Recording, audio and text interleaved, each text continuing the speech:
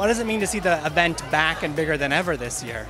It is nice. I mean, Vanderpump obviously throws an incredible event, but you know, to have an event with such a purpose like that is incredible, and we definitely bond over pet adoption and every animal.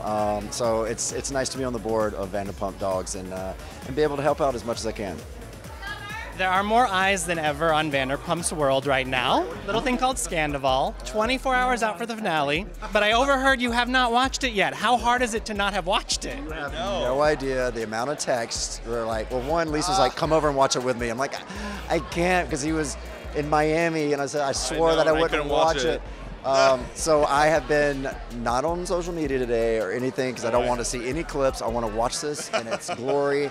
But I mean, it's the cast that keeps on giving. It's like the new Monica Lewinsky and Bill Clinton. I mean, it's shocked the world, apparently. A lot of them are here tonight. Not the direct players, but some players. Do you have a #1 question you're going to try and get answered inside? Oh my gosh, no. I think we know pretty much all the answers at this point. Yeah. You know, we've run into basically the whole cast in the last couple months, so that's all we can talk about when we see them. Like, okay, yeah. What do you know about this? Oh, yeah.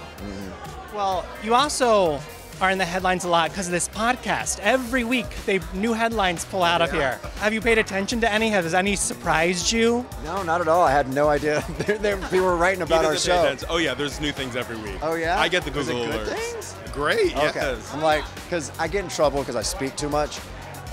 So yeah, I'm always kind of putting my foot in my mouth. But the latest one was you saying you basically were not making money when you were in NSYNC.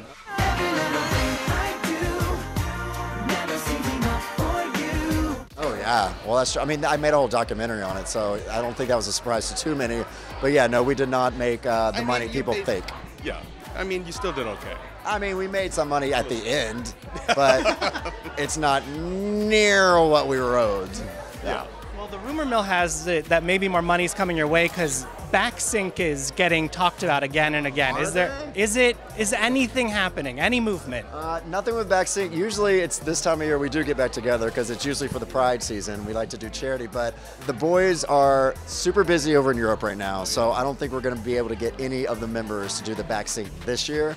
But when they're back, we'll definitely try to find something because we love working with those guys. Okay, 2024. Yeah. Before then, the twins will enter, hopefully not, but maybe they're terrible twos, right? Oh, they're entering it now. Apparently my mom says they're already started. Oh, yeah. So, yeah, especially our son. Our son's getting a little, he's a terror. He's a terror. A cute terror, but a terror. Very cute. So other than the terrorizing you, what is the best part of being dads at this stage of their lives?